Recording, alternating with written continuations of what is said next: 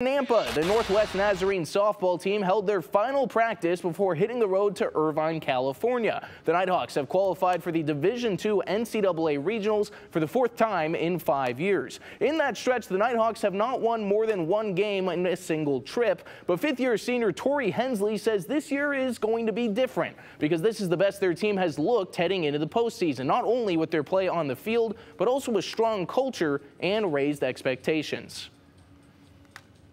But whereas in years past, it might have been really exciting just to get to regionals, now we're established, we've been there, we know what to do, and we just want to show up and show out. A lot of the leaders in this team, we've matured a lot, and we've kind of learned, okay, how do we lead this group? How do we get us to the next level? I love this team, and to see the growth of the program is pretty amazing, and I know what we're capable of. We know we got it, but at the same time, we know we have so much work to do. There are so many teams out there that we have to push through.